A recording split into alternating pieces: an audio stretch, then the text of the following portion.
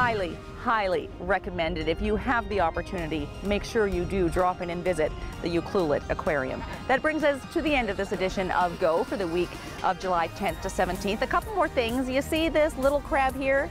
Well, that's a red rock crab. Obviously, it's not a keeper. It's much too small, but that's one of the types of crabs you can catch down here in Maffeo-Sutton Park, the other being Dungeness. And I hear that the best time to catch crab is sort of as the tide's coming in or high tide, because everything on the bottom kind of comes in and out with the tides, and you want the crabs to be in when you're dropping your nets. Thanks for watching this edition of Go. We'll see you next time.